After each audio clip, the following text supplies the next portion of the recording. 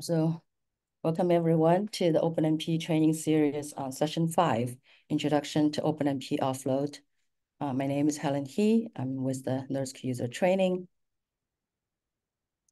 So today, this is a general session and topics. We have done 4 sessions, and last session was also a guest lecture from Ruth Vanderpas on what could possibly go wrong using OpenMP. And so far, we have touched introduction and tasking and NUMA and SIMD. So today, the session is session 5, Introduction to Offloading with OpenMP. We have an event page. You can see links to slides, exercise, and recordings of previous sessions available there. We also have a GitHub repo with slides and exercises as well. So introduction to speakers, Michael Clem and Christian Turbovan have been giving us the series for about half a year long. They're both language committee members and routinely give technical talks and tutorials of OpenMP. Michael is not has another obligation today, so he's not here. He'll be back next session. Christian Turbovan here. He leads the HPC group at RWTH Arhan University, the co-chair of OpenMP Affinity Subcommittee, and co-author of the book Using OpenMP: The Next Step, published by MIT Press. Quick logistics, everyone is muted. We'd like you to change your name in Zoom session to first name, last name, and if you have a NERSC username, also put there. You can do it by click the participants, then more next to your name to rename so we know who you are. Captions and full transcript have been enabled. You can click the CC button to toggle on and off, and also you can choose view transcript. You can even save the transcript if you like. We're recording the session, and recordings will be available in a few days after processing. Slides have been uploaded to the GitHub repo, and I'll upload them to the event page as well. And people are welcome to unmute and ask questions, but if you feel uncomfortable to your voice being recorded, you can type questions in Slack. We have a Slack channel, and I've been posting the Slack channel invitation in the Zoom chat as well. We prefer Slack channel over Zoom chat to capture questions, and also having threaded discussions there. And also post a survey link towards the end of today's session. So with that, this is my brief introduction. I'll pass it on over to. So welcome to session number 5, if I remember correctly. So let me go to the next slide. Yes, 5 is correct. Today's topic is about offloading with OpenMP. And although some people might consider programming with 4 GPUs to be the most important aspect, currently we believe it's important to start with maybe the basics, the fundamentals, or what I would call expressing the parallelism in OpenMP, because we learned about many concepts already. And today, and also in session number 6, we are going to review all those concepts, now in the context of GPU programming or offloading. But before we dive into this topic, I would like to review we call them the homework assignments of session number 3 very briefly, and then I'll hand over to Helen to also review one of the tasks, and then I believe we will come back to me starting the explanation of the device and the execution model, how to express parallelism for the device, and how to optimize data transfers. The agenda on the webs is also talking about the loop construct, but we moved that to session number 6. And finally, again, we have a task for prepare the task as a homework assignment if you're willing to try out what you just learned. So you know already the code, but we have many, I think 4 or 5 new tasks for that code to try out in the context of OpenMP on GPUs. So that's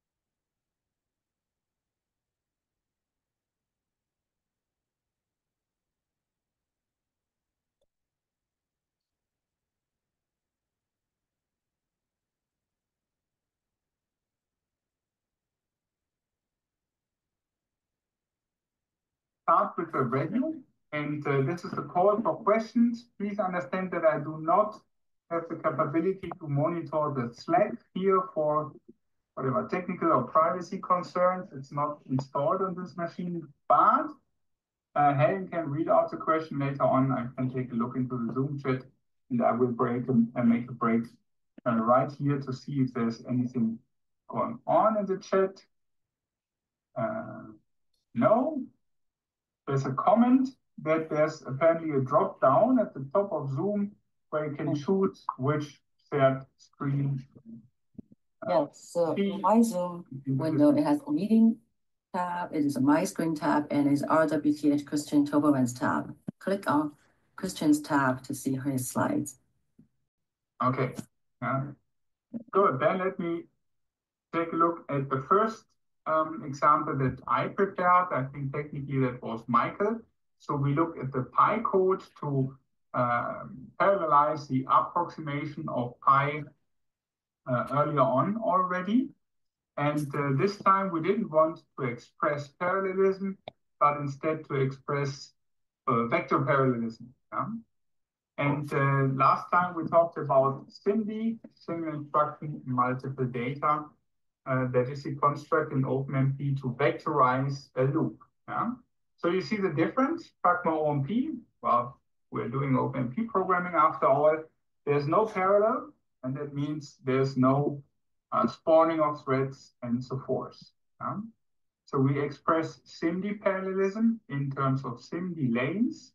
We can influence the degree of SIMD parallelism, meaning the vector lengths and so forth.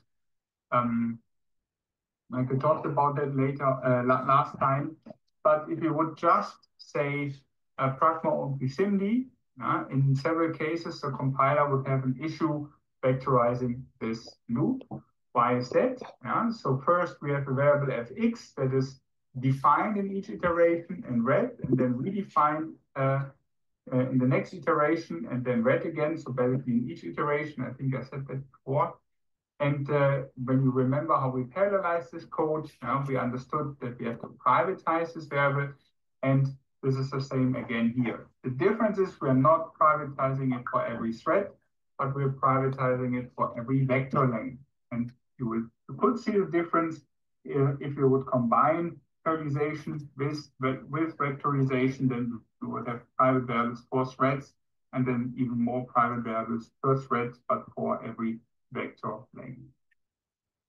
What could also cause the compiler trouble with this code, actually in many more cases, this is true than for the privatization, is to introduce a reduction. So that means fsum has an initial value defined before the loop, typically the neutral element regarding the reduction operation, which is the 0 in the case of an addition, is being defined and read, written to and read in every iteration, and is consumed afterwards. So privatization would be an issue because then all those partial results are gone. And we explained that in the context of threading, we need a reduction. Here we need it for multiple SIMD lanes, or do the reduction over multiple SIMD lanes. Don't get me wrong, modern compilers could probably do this because it's a simple code, but with that, you can actually improve performance or ensure that the compiler is able to generate vector code. The other example was Jacobi, and here we were not optimizing for SIMD parallelism, but instead for NUMA, non-uniform memory access. Remember that performance differs depending on the location of the core that is executing the thread performing memory accesses and the actual memory location. And there was a memory that's closer to the core and memory that's further apart, but still we have shared memory. So the physical memory location is managed by determined by the operating system at the time of the first touch, typically. That's what we learned last time. And if we lay out the data structure in memory and access them in parallel accordingly, then we can increase the aggregated memory bandwidth available to our application. just an explanation, I believe, in 2 sentences of a rather complex topic. In order to do that, it's important to parallelize the initialization. That means here those arrays U and F, or U all and F and U, sorry, depending on the code version, here it's U and F, are initialized in parallel. So we can possibly collapse the then and I loop because they are independent of each other. That means they form a rectangular iteration space. And that means the thread that's accessing U00 is actually determining the physical memory behind this logical address to be the closest one to the core that is executing this thread, and the thread accessing, meaning initializing UJI for a given J or I with a distance larger than the page granularity in Linux, again, is determining the physical memory location for that particular chunk of memory, again, respectively for the core that's executing that thread. So the goal is to parallelize the initialization and bind the threads over the machine so that we can actually distribute the physical memory over all the available NUMA nodes. And we discussed that, and I'm sure we would emphasize that even a single socket system nowadays is a NUMA system, so at least 2 memory controllers, many processors, and even 4, possibly more, depending on which system you're using. So even if you're using NPI plus OpenMP, NUMA can be a relevant tunable. So we're parallelizing the initialization here. Here we are parallelizing the memory access. So it's important to use a memory access pattern that's in this case the same, in any other case as close as possible. When you compare the parallel computation and the initialization, and making sure that threads are bound. So we have the same access pattern here with an OMP4 and OMP4 again. This is copying U to U all, and this is the actual computation, meaning the update in each iteration. And since this is a very simple code, you can ensure that the memory access pattern is the same. I didn't bring any performance measurements, but if I remember correctly, we did a brief live demo of Jacobi being parallelized. And if you would enable NUMA optimization and disable that, you can actually see a performance difference of, let's say, for 4 threads between, let's say about 15%. So the NUMA ratio between local to remote memory access obviously differs from system to system architecture, but something like 15% with 4 threads is what you can see on many different systems. Questions on either SIMD with Pi or NUMA optimization of Jacobi?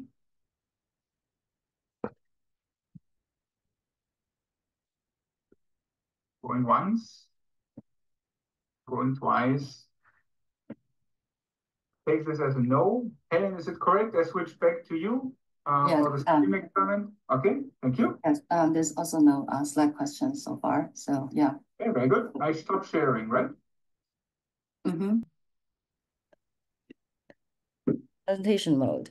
Now we have presentation mode. So yeah, so besides the SIMD exercise and Jacobi exercises, we have 2 more NUMA exercises for session 3. We have heard lots of presentations on NUMA topics in the session 3 talk and in session 4 talk. So these 2 exercises, I just wanted to have more adapting to parameter CPU node. So giving you more direct visual and how NUMA plays on parameter. So parameter CPU node, it has 128 cores and 2 processors total. So let me give you maybe the second slide first. So this is a parameter CPU compute node. This is a diagram I drew from the results from the previous slide. I'll show you what does that mean. So this is a CPU node. It has 2 sockets and 1 processor per socket. There are 128 cores total and 64 physical cores per socket or per processor. So let me go back to the first slide. How do we get those information? There's a command called NUMA control with the flag -H. H means hardware information. First of all, you get onto a compute node with some salloc interactively. Then you run this command. The output looks like this: available 8 nodes. Nodes here actually means NUMA domains. One per NUMA domain. Within it, memory access is sort of uniform, but then accessing memory from further NUMA domains costs longer time access. Anyway, it tells you on each of the compute CPU node, it has 8 nodes, 8 NUMA domains, and these are the numbering of each NUMA domain. We call them logical core numbers. So NUMA domain 0 has 16, well, 0 to 15, and then 128 to 143. Actually, 1 to 15 are its physical core numbers. So out of 8 total CPU NUMA domains, you see the logical core, the cores from 0 to 127. So 128 physical cores are divided by as 8 NUMA domains. But then these other black numbers are those sort of, we call them the hardware hyperthreads of each physical core. So 0 and 128 is actually the same physical core. 0 is its physical core number, 128 is its logical core number. So these numbers are useful. So sort of when I show you the next slide, we'll just have some more visualization of what these numbers for. And then later on, when we run some test codes and we to see what are the affinity and bindings, these numbers will actually give the information where the threads are binding to which core or which logical core. So this command NUMA control -H also gives you node distances, horizontal 0 to 7, vertical 0 to 7, and diagonally this 10 means from 0 to 0 and from 1 to 1. Sort of relative memory access cost is 10. It's not absolute number, but the relative. But then you can see from 0 to 4 is say 12, and 0 to 1 to 3 is 12, 0 to 4, 5, 6, 7 cost more because 4, 5, 6, 7 NUMA domains are on the next processor. 0, 1, 2, 3 are on the first processor, 4, 5, 6, 7 on the next processor. So each NUMA domain accessing a domain within the same processor is a little bit better than cost when you try to access NUMA domain on the next processor. But again, from itself, it's within the NUMA domain on the diagonal, you see the cost is the lowest. So you see this number 0 to 15 and 112 to 127. I'll show you the next slide again, just some comment. So here, socket 0 has one processor and it has 4 NUMA domains. And you see core 0 to 15, it's physical core numbers, and 128 to 143, it's logical core numbers. So these are the best memory access. And from here to accessing 1 or 2 or 3 NUMA domains costs a little bit more. And from here to accessing NUMA domains here, 4 to 7, physical cores 64 all the way to 127 costs the most. So naive, these are like when you run your application on Perimeter, you really want to make sure you have the optimal affinity. If its affinity is wrong, sometimes costs you performance huge impact. Here are some of our previous nursing machine, and these are applications. Like some of them are ranging between 1 to 3, but then one of the application is actually 33 times better if you have optimal affinity settings. The 2 exercises here, we had XT high, and basically this exercise tried to display an affinity, verified affinity settings. This is the source code. I actually adapted from a HPE provided code, which is a hybrid MPI OpenMP. So I made it to just pure OpenMP.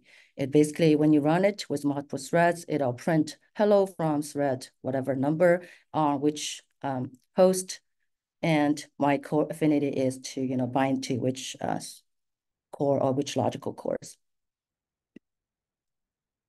When you compile it, if you just use the GNU compiler, the flags -f OpenMP, we also have the regular one layer OpenMP, and I also have a nested OpenMP source code. We can do compilation, and when you run it, you acquire a CPU node first. Doing this exercise using alloc is best because you can see the progress interactively. So you can set different number of OpenMP threads, different number of proc bind, and settings of OMP places, and you run it. The sort command here is just to try to make sure the output looks more easily to digest. Otherwise, it could be random ordering of the number of with multiple threads running. Okay, we have 2 questions. So Stefan raised. Okay, yeah, I can see. Stefan, have a question? Yeah, so how do you prevent thread migration? If let's say you have one task on the whole node and they say you pick all 128 cores as threads. So you pick migration. So you can by how you set the OMP places. If you set it to 4, and there's only migrate within the 4. If you set OMP places equals sockets, the threads is migrate within the socket. I'll show you the sample solutions from GitHub. If you want to be sure all the factors is calculated. So this is not calculated. This is the new control-h command is the output from the sort of giving you just a relative number of memory cost, and rather than the cost 3 times more, it's not this is my hardware just I know is the cost of accessing that folder you command, and the command is your relative cost just to be concept wise. Different hardware having different numbers. It's basically sort of like my CPU frequency block, my remote memory access distance, relative cost. These are all part of the hardware numbers. No. Okay. Back. Yes. Yeah. So there's also verification method. So one way we have on Perlmutter, we actually pre-compile the binaries with different compilers, GNU compiler, NVIDIA compiler, Cray compiler, and the way also we have pre-compiled pure OpenMP code, pure MPI code, and hybrid MPI OpenMP code. So if you have all the settings for your application, you have set number of threads, you have setting proc bind, etc.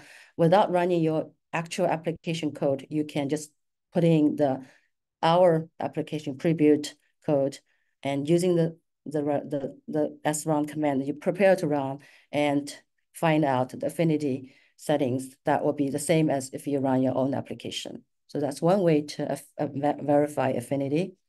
So from these code, this is actually we compile the XT high code.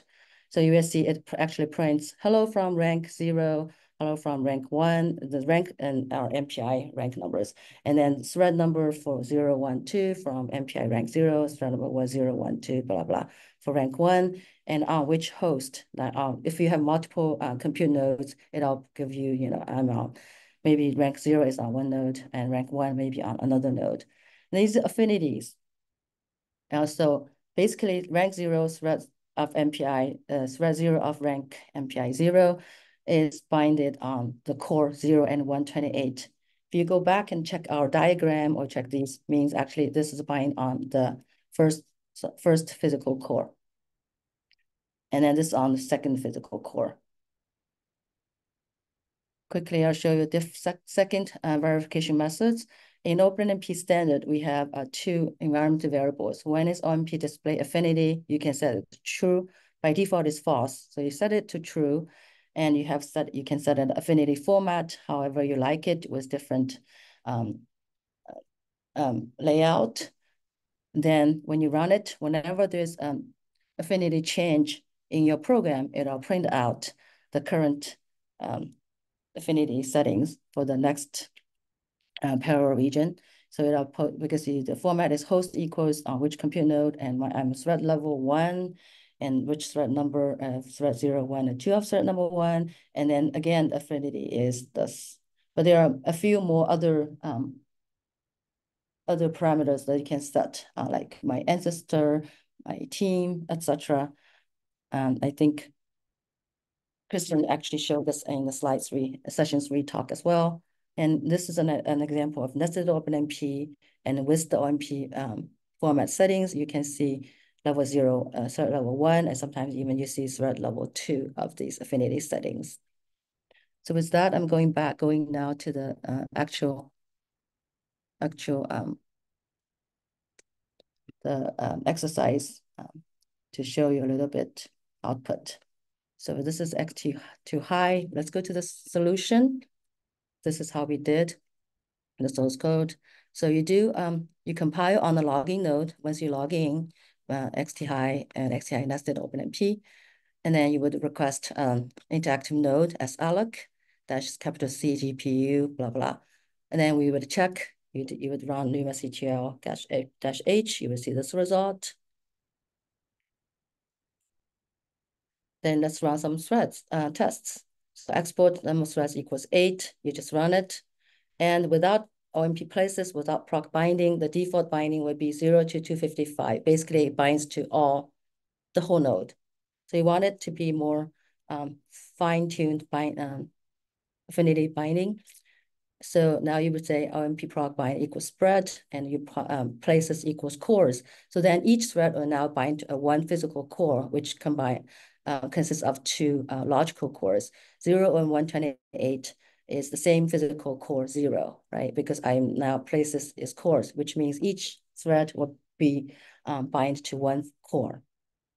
And then when you do spread, it'll spread out 0, 16, 32 instead of they all lumped together on closer processors. When you spread them out, now you have MPI, the OpenMP threads running on multiple NUMA domains. So you have more access to memory bandwidth on the whole compute node. If you set OMP place equals threads, now your affinity becomes only just onto the actual thread when one hyper thread. You don't have the logical cores to the physical core anymore. You just your thread binding to the one CPU on each core. And if you do sockets, now this is the socket. This is the socket 1. Socket 0 is actually the 64 physical processors. And socket 1 has another 64 physical processors, as well as another 64 logical processors with it. And if you actually want to set the special OMP places, you can always do that. If you say, I only want to use the first 4 physical cores, and you set that, now your affinities are only binding on these cores. So if you do close and threads, this is not actually good for your memory. You would thread 0 on first physical core, thread 1 also on the first physical core, but it's actually on thread logical core of that physical core. If you set 2 cores again, now you have thread 0 on first physical core, thread 1 on second physical core. Remember, this is with the OMP proc bind equals close, so they are not spreading out. All the 8 cores are running in the same NUMA domain 0. With nested OpenMP, similarly, you can do actually proc bind spread and close. This is recommended. The outer layer to be spread and the inner layer to be closed. And you can set different number of threads here. The outer, in this example, I set 4 threads outer and 3 threads inner. So when you run it and we sort it, you can experiment with different settings here, and you can see the output. With the outer layers, you spread them out, and the inner thread level 2, you are running these threads with the threads closer to the master thread of the outer layer. And if you do close, which is actually not recommended because now everything is on the same NUMA domain 0, right? 0 and 1, all these. Then also you have the overstepping threads on each other, which is not a good use of your physical cores available on the node. So that's the first exercise. Any questions for the XT high? just I think show you. So having this in mind, compare your output results with these numbers is good to know where your threads are binding to. Do you have any hands or questions?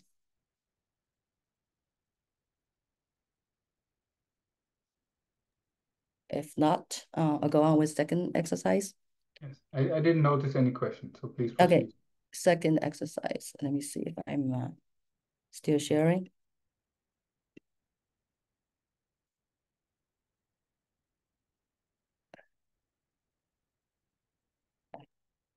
Sorry. Yes, are you still sharing, seeing my slides? The stream. This exercise basically to illustrate the importance of first touch in slide mode. You have seen this many times. This is the initialization loop, and this is the actual calculation, try and add as a fused multiply add of arrays, large arrays. So running time, you have the OMP power of 4, and then you want the initialization. First touch is so important. Just want to show you. If you do initialization with first touch, then doing nothing with OMP thread here, OMP power of 4, whatever, then this initialization will be done by a masked thread only. Another way to do the first touch is you actually do the OMP power of 4 for your initialization. Now, it's because you're allocating these arrays, then the the memory will be local to the thread which initialize it. So this is the first touch, right? So with first touch, when you do actual calculation, your array memory is local to the NUMA domain that your thread is at. So here is the one example. This is with and without first touch. The orange line is without. I think I got it actually opposite. The orange is actually with first touch and blue is without first touch. So without first touch, when I try to run with, excuse me, setting from using zero, thread number from 0 all the way to 256, that's allowed on the from the CPU node. Without first touch, this triad memory bandwidth is so low. With first touch, you can see much, much higher. So here, because it's bandwidth number, the higher, the better. With a little bit smaller number of threads, the first touch is not catching up because it's still only using half of the memory, half of NUMA domains, even if you're using first touch. But then once more threads are used, once more NUMA domains are used, first touch is so much better. But in reality, first touch is so hard to do that. So our recommendation is, because you have multiple NUMA domains, to when you run, say, hybrid MPI OpenMP code, so you probably should use one MPI rank per NUMA domain, and then only use a number of threads available per NUMA domain for your OpenMP. Then you don't have to worry about first touch because they're already within each NUMA domain. But if you use pure OpenMP, and definitely first touch is so important. So second, we want also to show the Stefan, you have a question? Well, just to be clear, when you do allocate, you allocate your array, you don't have to do it inside an OpenMP loop, right? It's just when you touch it. So if you do allocate whatever A, B, and C, that can be done outside of an OpenMP loop. And it's only when you touch it that you want to do it within an OpenMP loop. Yes. Okay. So here I want to show you the impact with spread and close. Again, we're running all the way from 0 to 256 on a CPU node. Using just in a situation when OpenMP num threads equals 32 and places equals thread. So when you do spread, these 32 threads will be bind to the physical core 0, 4, 8, all the way to 124. So that'll be across spanning all the NUMA domains. But if you do OMP proc bind equals close, then it'll be all these 32 threads will be binding to first physical core, second physical core, all the way to the 16th physical core. They're all on the same NUMA domain. So in that case, you're not utilizing all the memory bandwidth available on the whole node.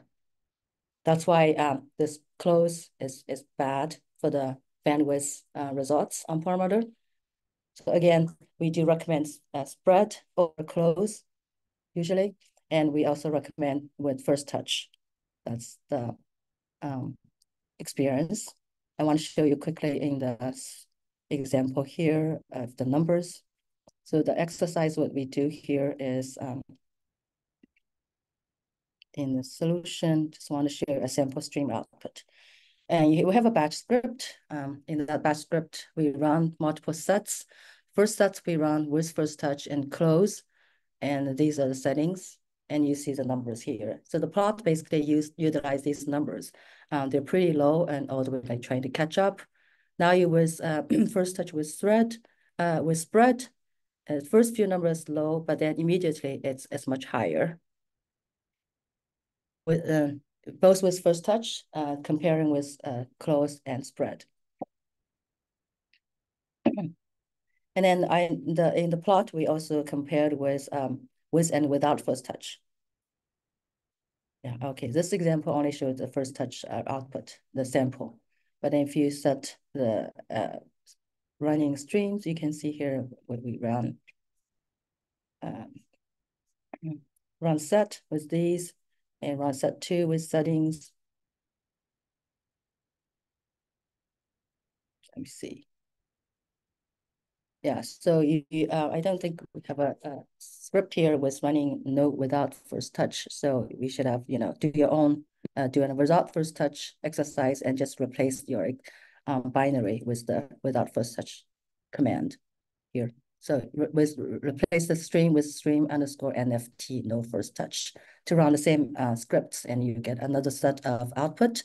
And the plot, you can try to see if you can reproduce the plot I've shown. So with that, I'm done with my exercise explanation. Any questions, please?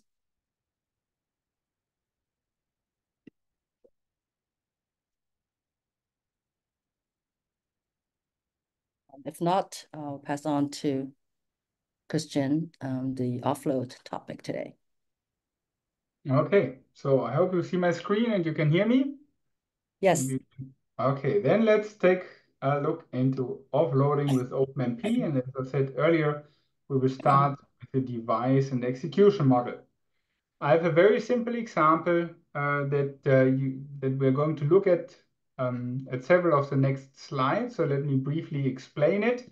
It's performing a Saxby operation. Yeah? So y equals a times x plus y for a certain number of elements, meaning the dimension of x and y. I guess that's simple.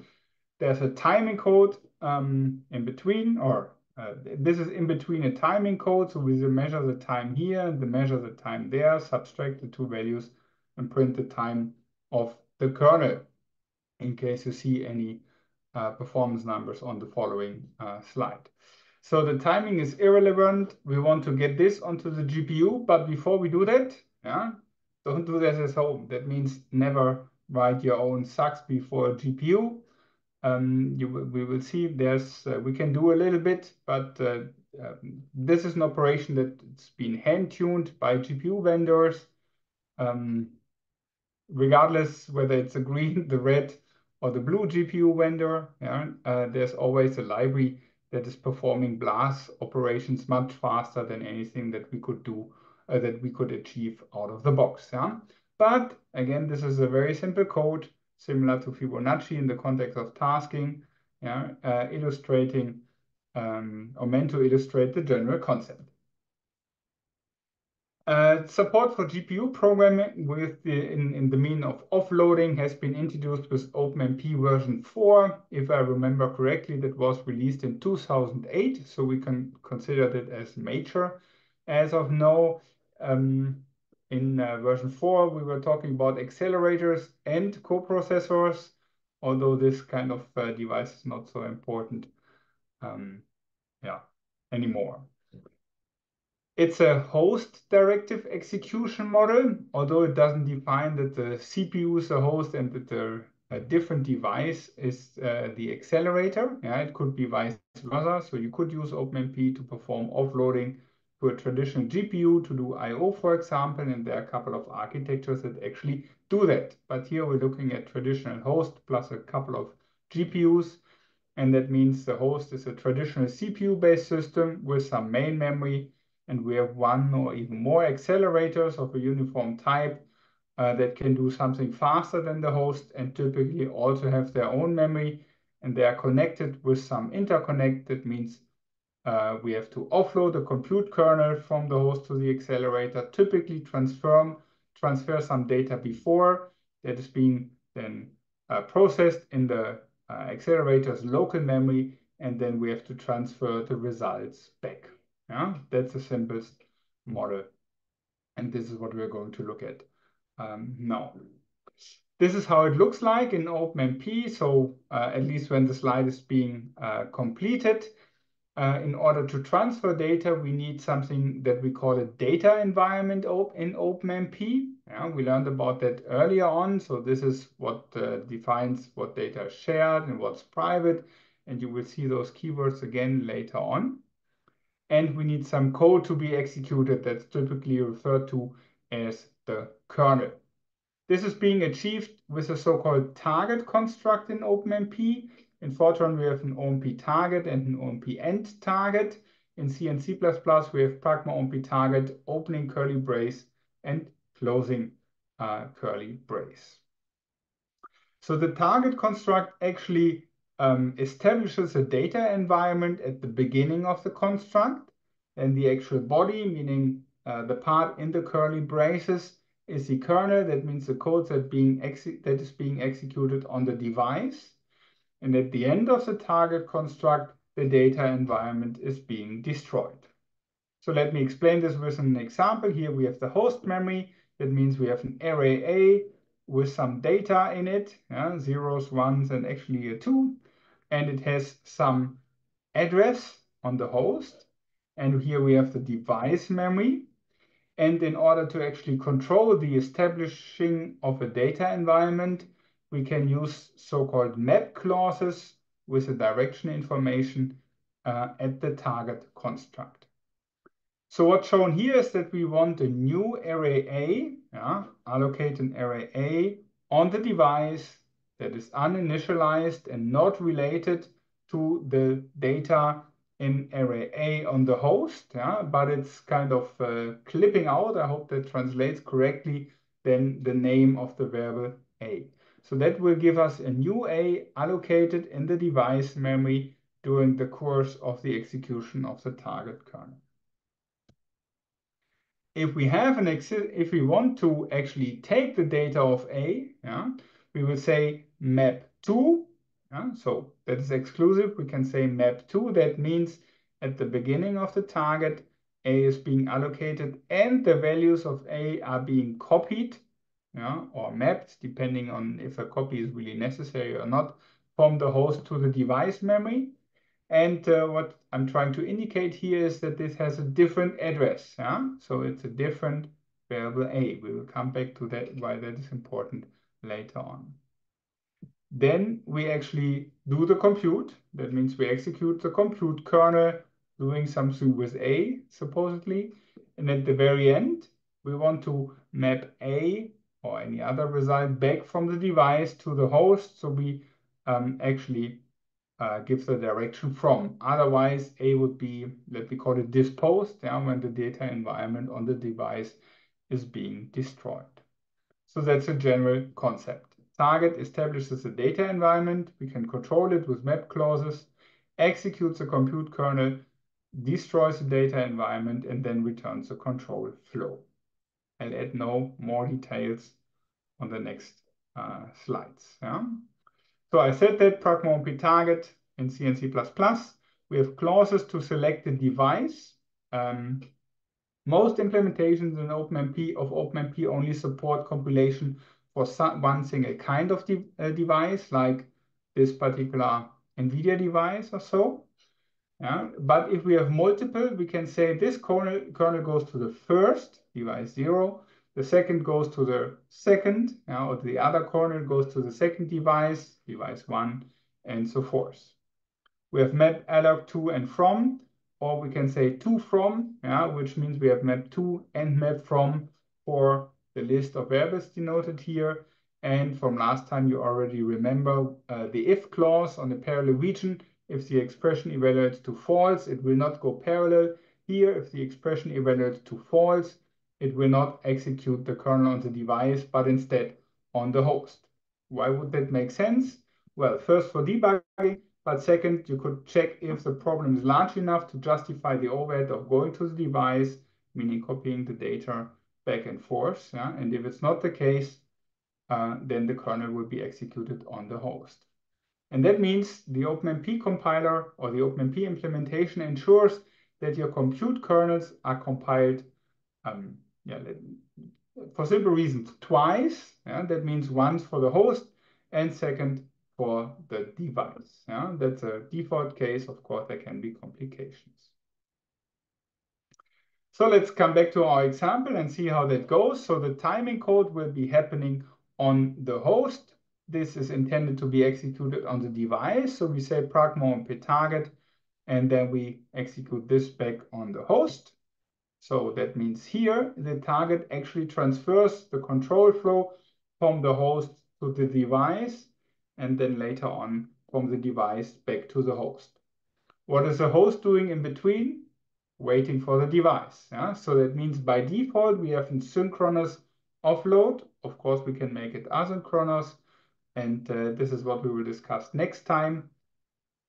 And for that, OpenMP kind of recycles or reuses the task construct, which is an asynchronous execution of code.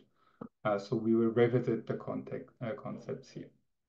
In order to, I think I hinted to it, enable OpenMP GPU compilation, we have to enable OpenMP and actually say, this is specific for the Clang. The offload architecture is, I guess this is something from AMD, this or that architecture. So you can consult your compiler documentation to see what is available. And I believe Helen has also some information on that afterwards. Now let's take a closer look at the variables. So what's happening here? This is a very simple code. So X and Y are actually static arrays allocated on the stack with a given size. So the compiler can here identify variables that are used in the target region and kind of add mapping clauses invisibly.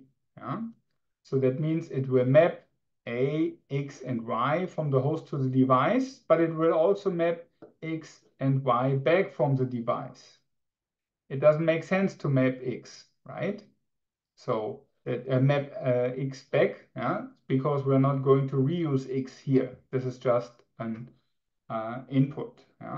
So if Y is initialized, which I believe is a standard case, it makes sense to map X and Y at the beginning, but we can already save some overhead by not mapping X back. So that's an argument for doing the mapping explicitly. But in this simple cases, the compiler can do that automatically. What the runtime is doing in this case is something that's called a presence check. So that means the, sorry, I have to change the zoom line, the zoom layout here. Now I'm back.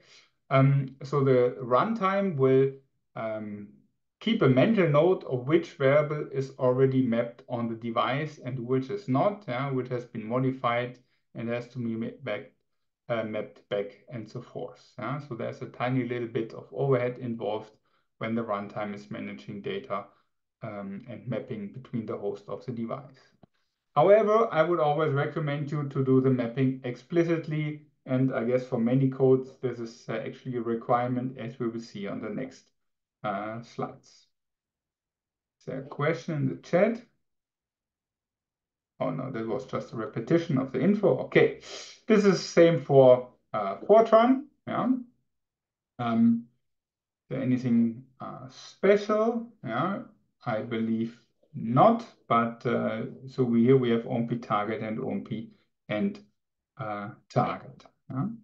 So now let's complicate things a little bit. Yeah. Back to the C code, now with a slightly different data type. And what I guess is more interesting, pointers. Yeah. What is if X and Y are pointers? Yeah, and we are using the C programming language. Then the compiler, meaning the OpenMP implementation, does not have here at this point the information how big, or meaning what is the dimension of X and Y. If it doesn't know the dimension, yeah, it doesn't know how much data, it just have an address, how much data to map, meaning to copy. And this is why we as programmers can and have to define the dimension of the variable to be mapped. So here we have to say X from element 0, SZ elements. And so that means this is the argument of number of elements that are being processed, or possibly the dimension of X and Y. That also gives us the opportunity to just map a slice. Yeah? So we could also say from 1 to 9. That's also possible. In this case, now we have to actually add this mapping clauses explicitly to give X and Y the dimension. We have to map X only from the host to the device. That's why we're using 2. And we have to map Y from the host to the device at the beginning and from the device back to the host at the end. This is why we are saying to from and specifying the dimension or the size of those variables in the mapping process. I think I said that the compiler, at least in C and C++, cannot determine the size of the memory behind the pointer. If we specify more memory, or a larger dimension that's being defined, you know what happens depends on the data that has been or that's present in the memory there. So we have to help the compiler, but it also gives us the opportunity to improve efficiency. What was happening, sorry, I didn't say that. What's happening here, if we map that to the GPU, good news is it will run. Bad news is it will run really, really, really slow because it will employ only one GPU thread, because we didn't express any parallelism here. We just changed the control flow from the host to the device, but there's no parallelism. And that on the GPU from NVIDIA would mean one GPU core or one GPU thread, depending on the terminology, would execute all those iterations. There's no automatic parallelization here. That means we have to express the parallelism. There are a couple of known tools already. There are a couple of new tools and constructs that we are going to introduce next time. Multi-level is important for modern GPUs. I'll come to that in a second. So we in OpenMP decided many years ago, and I believe that's a good decision, to separate the offloading down with target and the expression of parallelism. That means we can reuse the constructs that we already have, or we can use new constructs that give the runtime more freedom and also more responsibility. Sorry, not the runtime, but the OpenMP implementation. More freedom and at the same time more responsibilities to express the parallelism. So we have to explicitly create the parallel regions, that's important, on the target device. In theory, you can combine that with any OpenMP construct, like with section, you can add ifs, and so forth. But always remember, there's no magic involved. If you write code that's not performing well on the GPU, in principle, because it has a divergence and so forth, very bad memory access, and then you use OpenMP to bring it to the GPU, that will not make it any better. So OpenMP just gives you additional features to express parallelism for the host and the device, but your code has to run fast on the device in order to get good performance. So let's think about what we can do here. Last time we heard about SIMD already. Since we started this webinar, we have been discussing the parallel region and work sharing constructs. Yeah, so this is what we can do. Yeah, we can create a team of threads with a parallel for and use SIMD instructions on every thread in order to express the parallelism on the device. This will actually give us reasonable performance, but not perfect performance, because still, with the parallel region, we have some kind of synchronization semantic. Also with the for, we explained that. For example, we have a join at the end of a parallel region, whereas GPUs are multi-level devices. Yeah? We have SIMD in terms of individual cores, we have threads, we have thread blocks, and so forth. I think I have a display slide on that coming up next or in a second, and so forth. That means if we give one additional level of parallelism and the runtime to actually modify the degree of parallelism for every level, then we will get better performance. And actually, this is what OpenMP allows us to do. So let me just take a look into the chat. Okay. Yeah, so the OpenMP implementation has different opportunities to generate code for the device. It could do it by itself. It could use a host compiler and so forth. This is not specified by the standard. Yeah? So this is a little bit NVIDIA specific. So the device consists of multiple streaming multiprocessors. That means our kernel consists of a grid of what I would call thread blocks. Yeah? Such a thread block is then running on a multiprocessor, and each thread is executed on an individual core. Yeah? And actually, here we might overload the device in order to profit from thread switching and hiding memory latency and so forth. But this is a topic maybe for next time. This also maps well to the OpenMP synchronization constructs. Yeah? So we can do some kind of synchronization on here. That means this would be the perfect fit for a parallel region. In order then to exploit that, we need a set of OpenMP parallel regions, and in OpenMP we call that a leak. Yeah? So a set of OpenMP parallel regions will be a leak, and this is what we want to express. Yeah, we are going to do that with a so-called teams construct. Yeah? Let me just explain the details. So if we want to partition this Saxby loop manually into multiple teams, a leak running each a parallel region with SIMD, we would have to write code like that. We need a target to actually transfer the control flow. Use a teams construct, I will explain that again in a second, to actually spawn multiple teams, each one with a single thread only. Multiple means n teams. Then we would have to introduce this blocking based on a team here. So that's the increment number of teams. And if n doesn't evenly divide the number of teams, we would have to add remainder loops and so forth.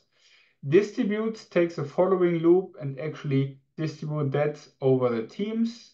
And then in here, again, the chunk loop, we have the parallel for actually activating each team. Let me use this term so that we have multiple threads and exploiting SIMD. So takes this loop, partition it so that it can be executed by multiple teams, one the streaming multiprocessor. Each team then being executed by multiple threads with SIMD, meaning employing all the cores. This is not nice code. This is not what you want to do. This is not what I want to do. Okay, I can't speak for you. And fortunately, OpenMP allows us to actually combine those constructs. So teams partitions the loop to have multiple teams. Distribute partitions the loop so that there's one thread per team.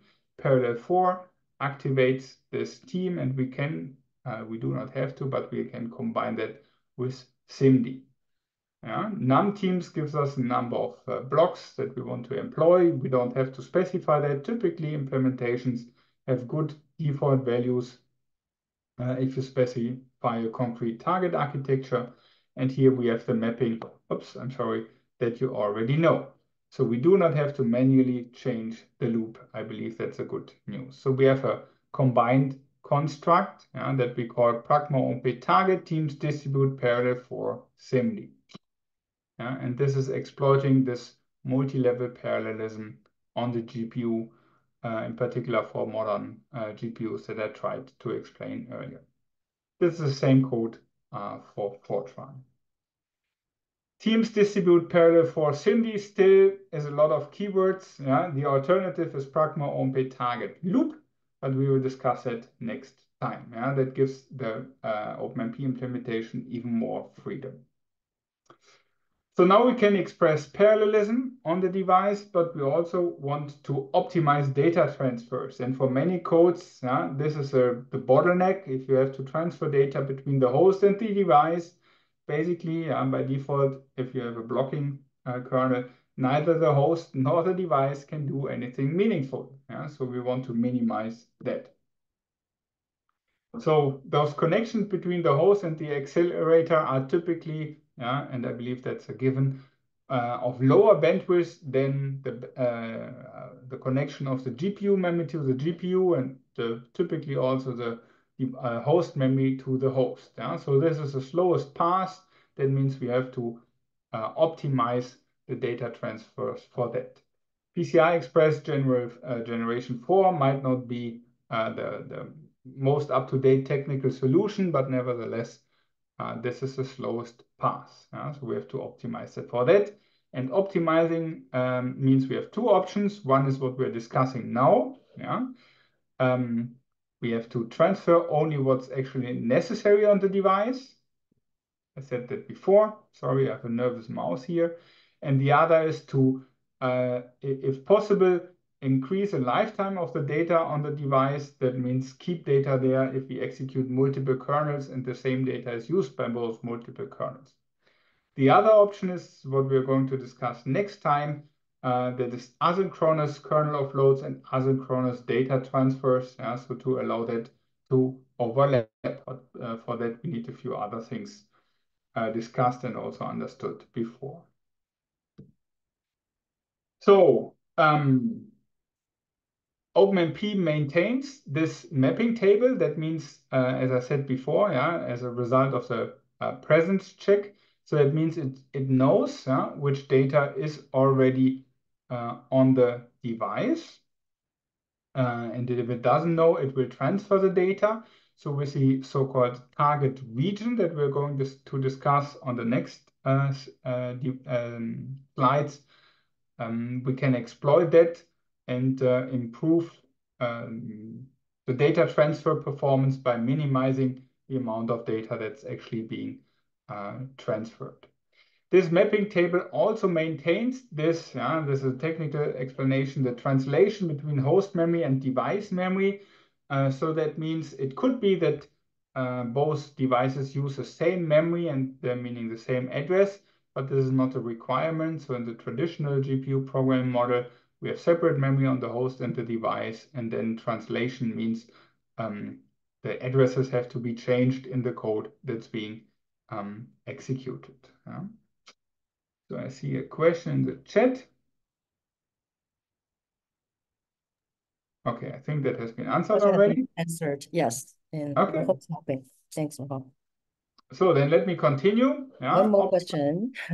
Is there any syntax to shorten OMP target team distribute parallel for SIMD? No, there's no syntax to shorten that. There's an alternative construct, OMP loop, but I will come to that, or maybe Michael, next time. Yeah, but that's a different concept. Yeah, it's different semantic. Sometimes good, sometimes worse. Okay, so I talked about the target data region briefly. Let me show here in concrete code. So what does that mean? The target data region can span more than a single kernel. We will see more examples later on. And it will mean that the data environment on the device will have a longer lifetime than the execution of a single kernel, namely the begin of the target data region and the end of a target data region. We still use a mapping. That means a 2 at the beginning of the target data region and the 2 from, to also include copying back at the end of the target data region. Here then we have the actual target. That means this is transferring the control flow, and hopefully target teams distribute parallel 4 will be added here, because otherwise the performance is that of a single core only. I said that before.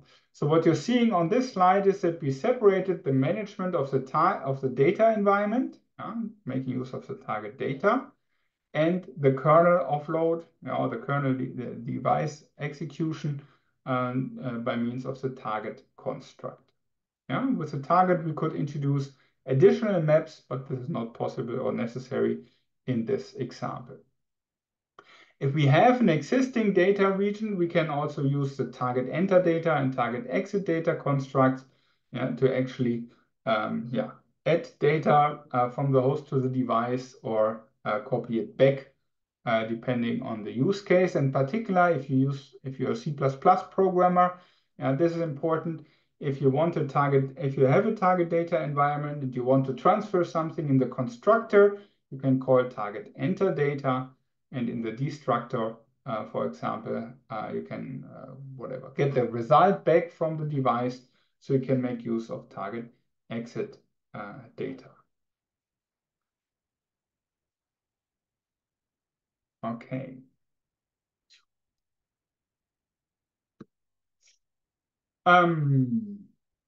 Now, how can we actually make use of that to reduce the amount of data that's being spent transferring data between the host and the device? So we need a slightly more complex example. You know the SUXP already, but here we have a function called zeros. That's actually writing 0 to A. We have a compute kernel 1, not shown here. We call the SUXP. You know that code already. Compute kernel 2, not shown here, and the SUXP again. Whatever compute kernel 1 and 2 are doing, let's assume this is something reasonable. So that means we have zeros, compute kernel 1, SUXP twice, and compute kernel 2. So we have in total 4 different functions, 5 kernels to be executed on the device. We know already that SUXP is using X, just reading it twice. So if you would not make use of the target data, but just doing the mapping here, for the 2 SUXP operations, X would have to be mapped twice from the host to the device. What we're doing here is now pragma omp target data. We allocate a variable called TMP, that's being zeros here. We map A and B at the beginning from the host to the device, and we map C back at the end of the device, of the kernel. Of the target data region, which starts here and ends here. This is the end of example. So A, B are mapped here, and TMP is allocated here, and C is being mapped back from the device here, but also mapped to the device here.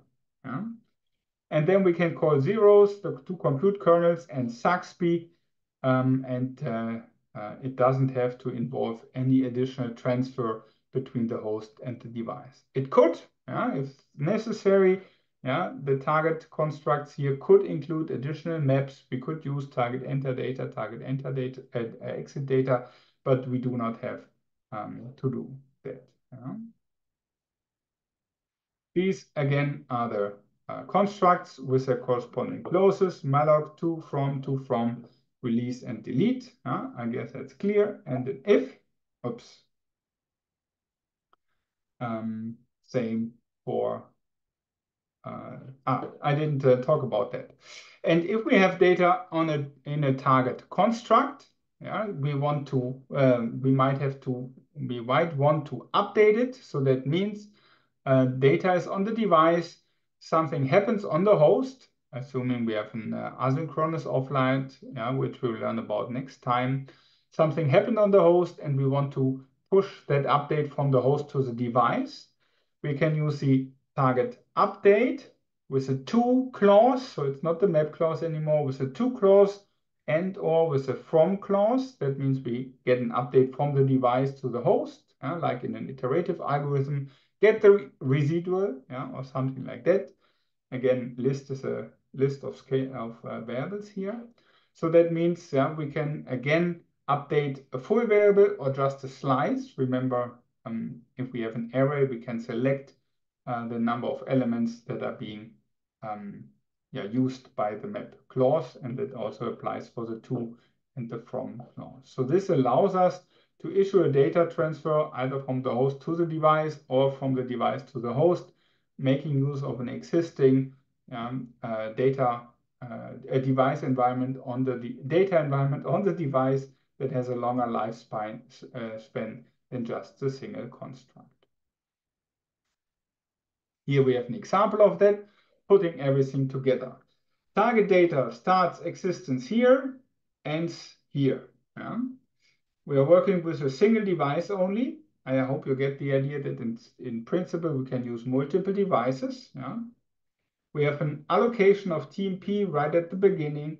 We map input from the host to the device right at the beginning, and we map the residual back at the end. And so you can leave the 0 here if you just want to map n elements. Here we have a target. That means a kernel. So parallel 4 is being executed on the device. With an update. With some computation of input, writing or defining actually TMP. This is a target applying to this code only. So that means this one here is being executed on the host. So we update input array on the host, whatever this is doing, but now input has more up-to-date value on the host. That means we say pragma omp target update to input is being copied again from the host to the device. And then we do a parallel computation again on the device. You see the target construct. We use a reduction here. And we call the final computation, which apparently does a reduction in here, or which does a reduction in here. And we map res back from the device to the host here at the very end. Without target data, more data would have to be transferred. And that means we would have to pay more overhead for our computation. I think I explained that. So this is done on the host. Here we have the device flow, control flow going to the target, meaning the GPU. This is done again from or by the host on the device. And basically here we are back at the host. So that means the map from is being work carried out by the host. That was our introduction. I'm happy that I didn't put in more stuff because the time slot is already up, but it gave you an overview about the principles, in particular the control flow between the host and device, the management of the data environment, and the expression of parallelism. We deliberately, we by intent selected the Jacobi example again to try out your first steps on the GPU. This is just an explanation of Jacobi again. So what we propose you to do is to run on the host, get the performance, then task 1, get it to the GPU, parallelize only one of the most compute-intensive loops, improve the data environment. So Jacobi is iterative code. We have the copying and the computation. I think I explained it at the beginning. So do it without the data environment, do it with a data environment. And then maybe we can discuss it next time, optimize the scheduling of iterations for the GPU and then compare performance between the CPU and the GPU. If you want to be fair, compare your parallel CPU version with the parallel GPU version. And then we can next time discuss the resulting performance. And actually, if you're really brave, not sure we have, I believe we did not have a solution for that provided in the archive. You can use multiple GPUs actually. So if you have 2, and if your whatever. If you really want to fight with OpenMP, you can try to use the host and the GPU, but on most systems I used so far, this will not lead to a performance improvement because the problem at the end of the day is too small. You really have to increase it, make it more computationally expensive to make that speed up. But using 2 GPUs is possible. That ends my presentation, and brings back the control flow from the device here in Aachen back to Helen. But of course, I'm happy to answer questions if you have some. Yeah, so end of the session, I'm gonna introduce available OpenMP target offload compilers on Perlmutter. Yes. So let me see. You see my slides? Yes. Yes. Okay. So let's say what are the available compilers that you can use on Perlmutter. So we have 4 sets of compilers. 2 were provided by vendor, NVIDIA compiler, NVHPC, and also CCE by Cray HPE. Then there are 2 open source compilers, LLVM Clan and GCC. How to use NVIDIA compiler? So you need to module load program environment NVIDIA. And this compiler supports C, C++, and Fortran for OpenMP offload. Since it's the part of standard environment PRGNV, so you need to use compiler wrappers. Little cc and capital CC for C, C++, and FTN for Fortran. And then the -mp equals GPU for OpenMP offload. Just -mp is for OpenMP on CPU. So make sure you use -mp equals GPU, and the -m info equals MP accelerator. There are more other options, but this is for OpenMP, and GPU offloading provides more compile time information of the optimization and vectorization, etc. offload kernels of your source code for OpenMP. At runtime, you can also set NV compiler ACC notify to 1 or 2 or other values, so that at runtime you'll see the information on the kernel launches, the data transfers from the host device to device. That's how you use an NVIDIA compiler. And for CCE, programming environment Cray, again, you use compiler wrappers because those are sort of integrated Perlmutter user environment. Little cc, why using in the wrappers? Underneath, they are using actual the compiler correspondingly. When you have module PRGNV Cray, when you use the same wrapper, it'll use the CCE compiler. If you have PRGNV-NVIDIA, we use the same wrapper, you'll be using NVIDIA compiler. So for the CCE compiler,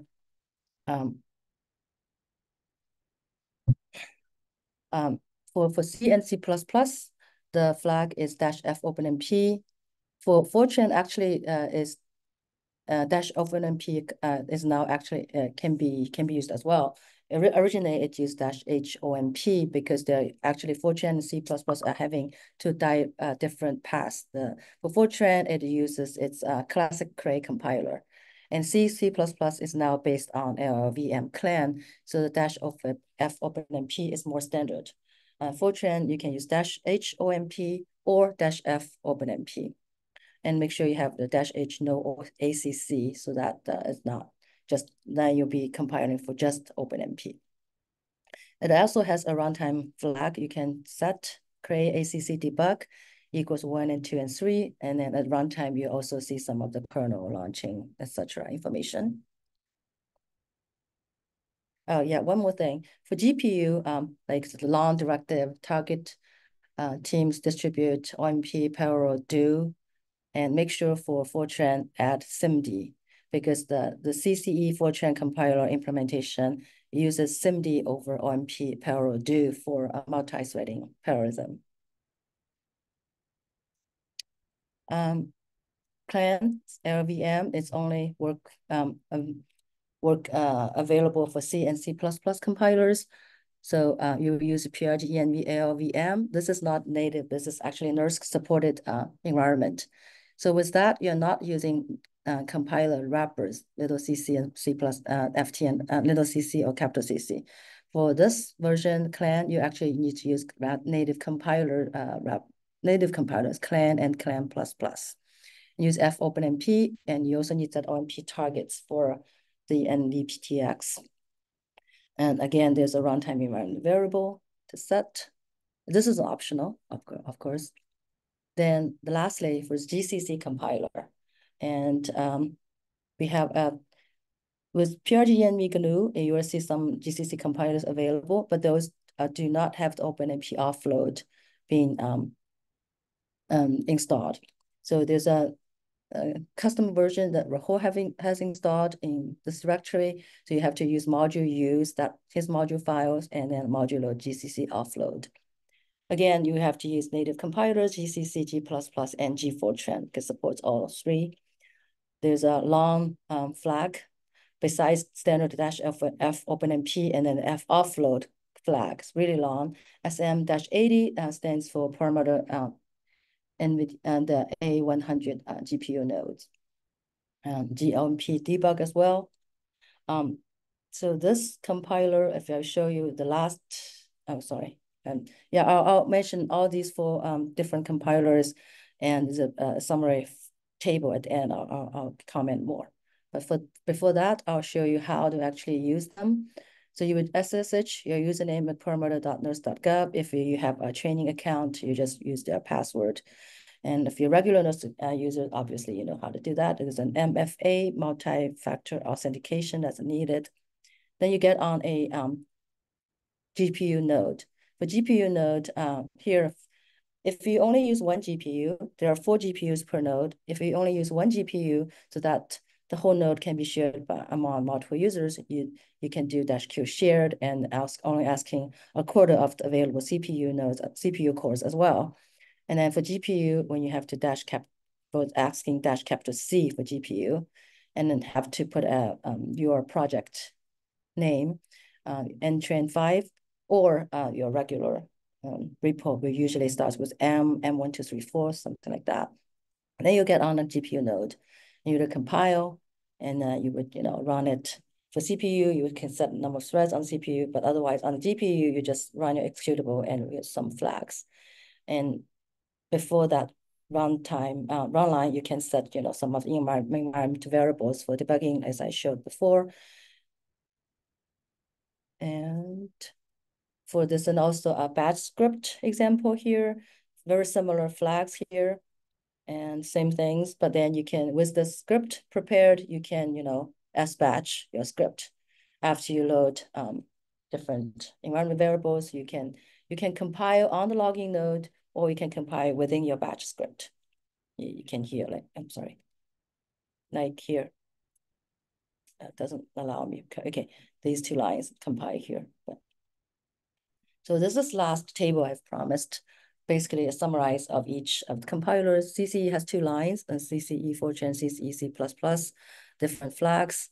For NVIDIA compiler, C++ and Fortran supports this wrapper, and LLVM supports C and C++ only, used in native compilers. GCC again supports all 3 and use native compilers. So our recommendation is that for C and C++ and Fortran and on our GPU and parameter GPUs, NVIDIA compiler is the best supported and overall best performance recommended for all 3 types of codes. And if it's a Fortran codes, a CCE Fortran is also recommended. And if it's a C++ code, CLAN LLVM is also recommended. We do not recommend GCC just as of now for performance consideration. And I think we touched upon OMP loop. Probably we'll discuss some next session. And this is a column says which compiler supports OMP loop. So for your exercise today, the Jacobi, I put in that I hope people can try. There's a job script there using the NVIDIA compiler, but one of the tasks is also try different compilers based on the slides that I can. So let's see, questions? Oh, okay. Can you mention again what compiler tool will you use for this GPU exercise? So NVIDIA Nsight Compute can be used for exercise. There's also, if you use create, there's also perf tools from HPE that you can just module load and perf tools, even a light version. It'll give you default compiler performance results as well. But the best used optimization, the profiling tools is NVIDIA Insight Compute. I can put a link in the chat for the documentation on Perlmutter. So I think with that, we are good for today, but I would also like to put in a survey link in the chat. Hopefully people can help us with your feedback, which is very welcome, that we can use it to help improve our future training. I'll also remind you in the Slack, if we can do it now, usually we get much better responses. You delay for a while, sometimes people don't do it. And so Slack is still open. You're welcome to continue asking questions over there. Next session, I think will be more advanced OpenMP, and the next session is session 6, advanced OpenMP offload. And the final session, session 7, will be, catch all of things that we didn't have time to cover, such as there's a part of SIMD, we didn't have time to do that yet, and also some hybrid MPI OpenMP for the last session. If there's any topic that you would really like to hear, we can also bring that in. So that's true. So feel free to mention them in the Slack channel, what you want to hear about. Christian and Michael are very flexible. Thank you again, Christian. It's late in Europe. Yes. You're welcome.